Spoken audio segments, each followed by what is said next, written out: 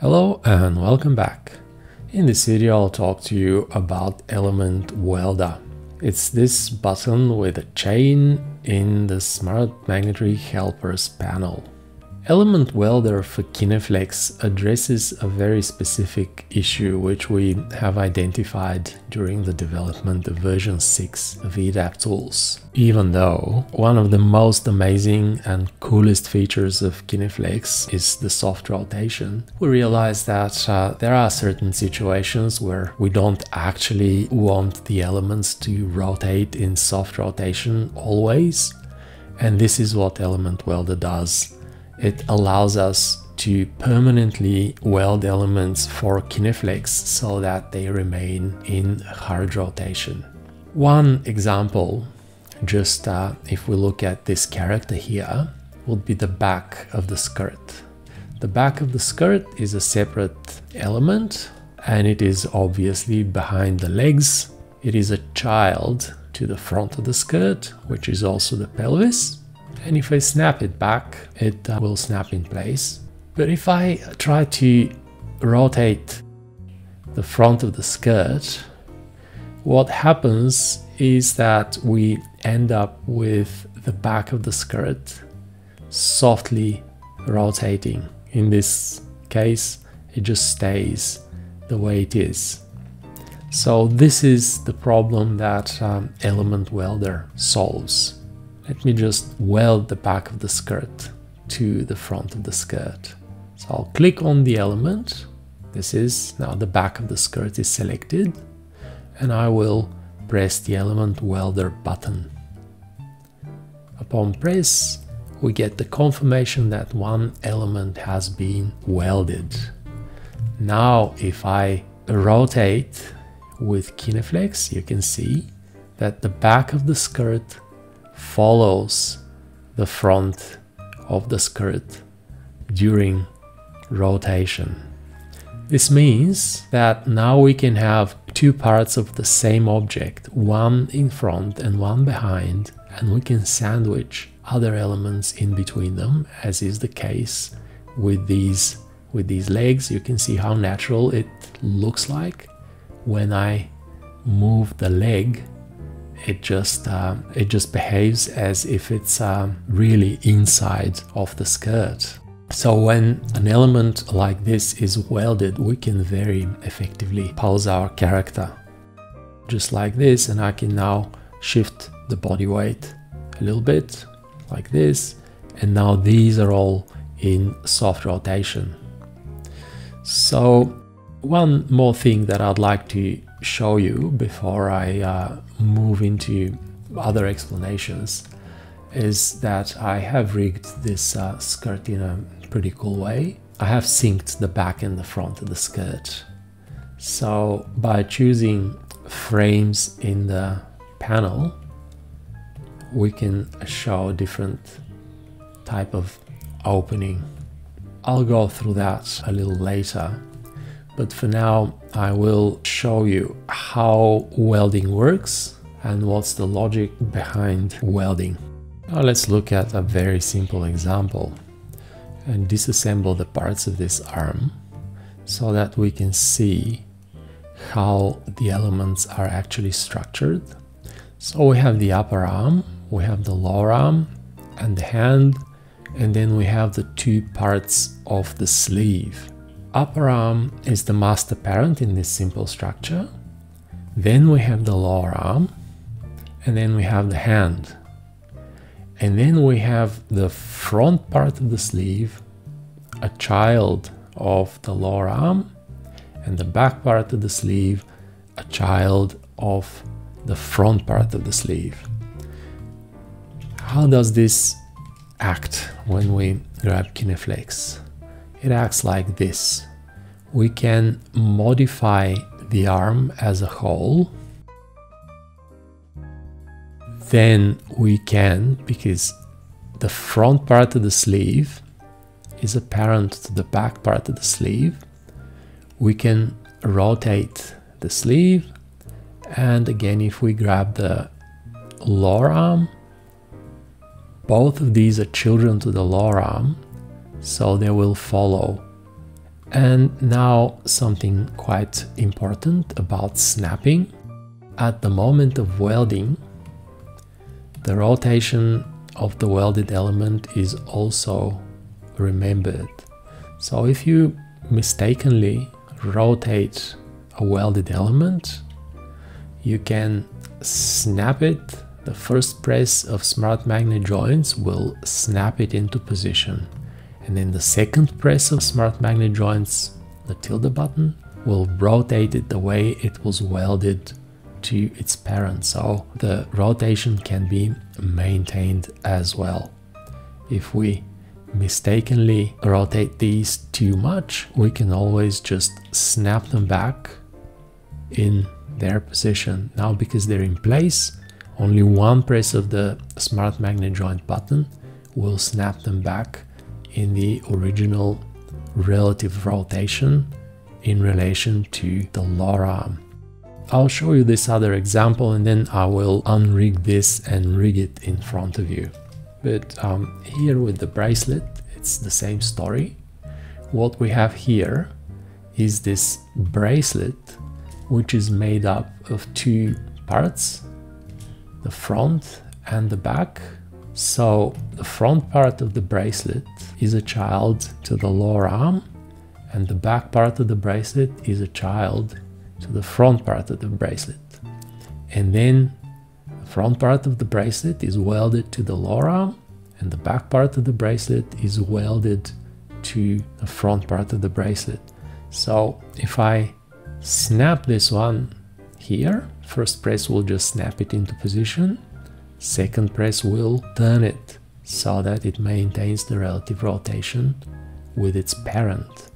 And now if I select both and snap them, they will go back to their original position. So with KineFlex, I can move this bracelet like this. I can rotate it like this to come up with all possible natural looking positions, and then it will follow, always follow the arm. When the arm goes like that, we can very quickly and easily adjust the position of the bracelet so that it looks natural. When the arm goes in the other direction, the bracelet will obviously hang like this because it's pulled by gravity. So this is how it's used. It's extremely powerful, and I'm sure that you can come up with all kinds of applications, and it's not just limited to bracelets and sleeves. Now let's remove the metadata from all these elements. They're not rigged anymore, and I will just move them away from each other. Okay. Now we obviously have the magnet targets inside, so everything would be properly positioned. Let's rig them now. So I will grab the freestyle rigging tool and I will rig this way. I'll put the hand there and I'll rig it like this. And now just for the sake of less distraction, I will remove these elements.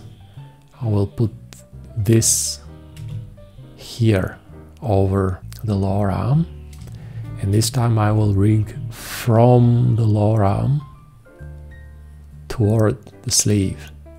So the sleeve becomes a child of the lower arm.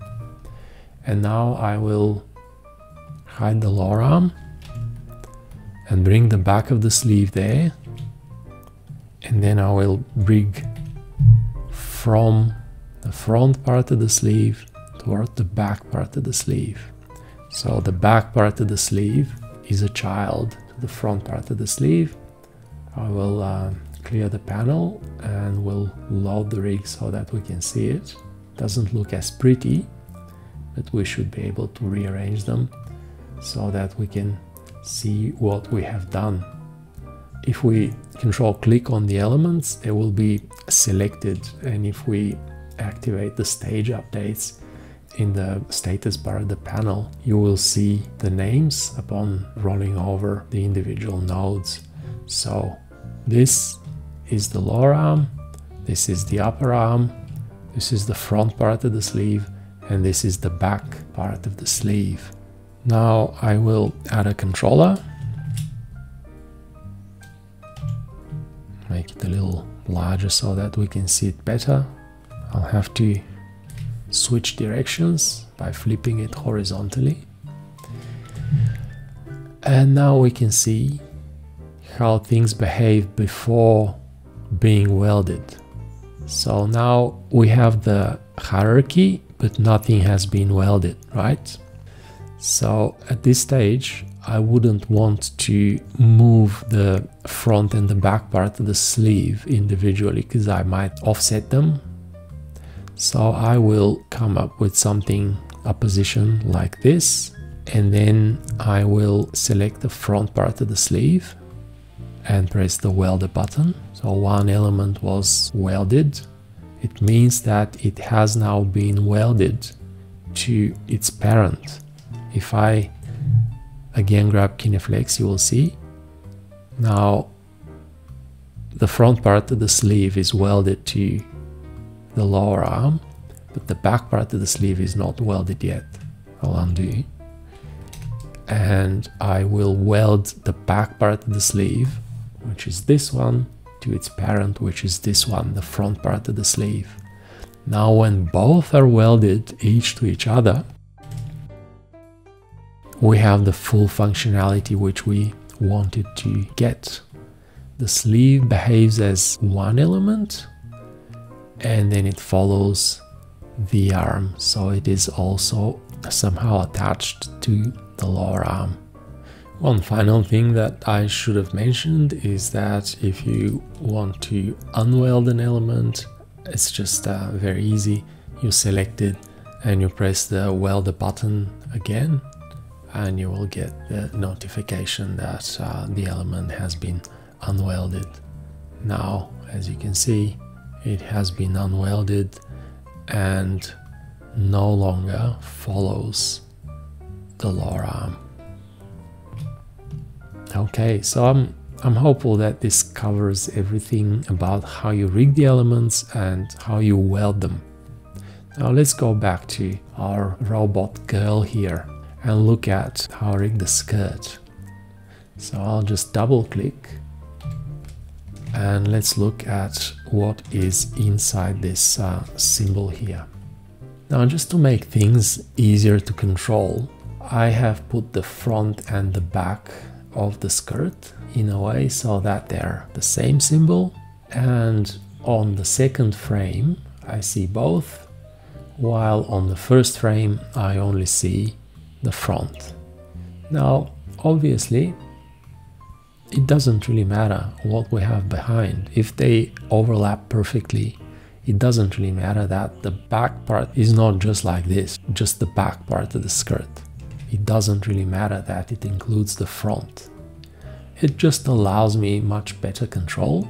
And what I have done is I have set up my Smart Graphic Control panel so that it only shows me the odd numbers, which is the front parts of the skirt, and I can switch between them. The back, which is a synced element, is synced with an offset of 1.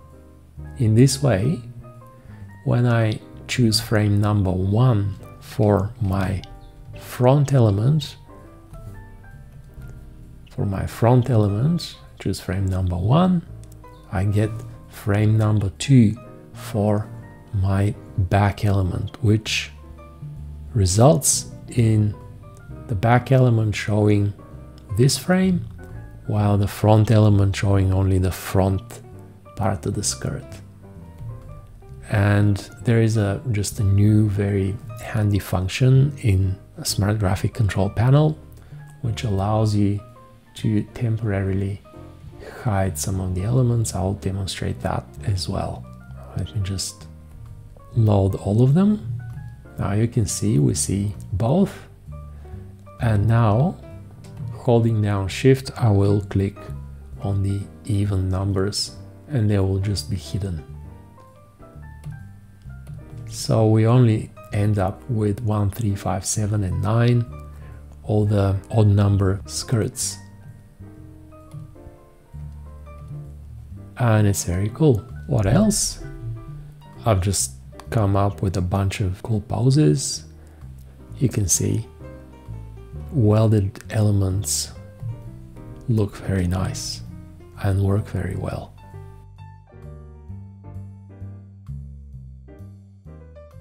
So I think that this covers everything about Element Welder for KineFlex. I hope that this has been helpful. Thanks for watching.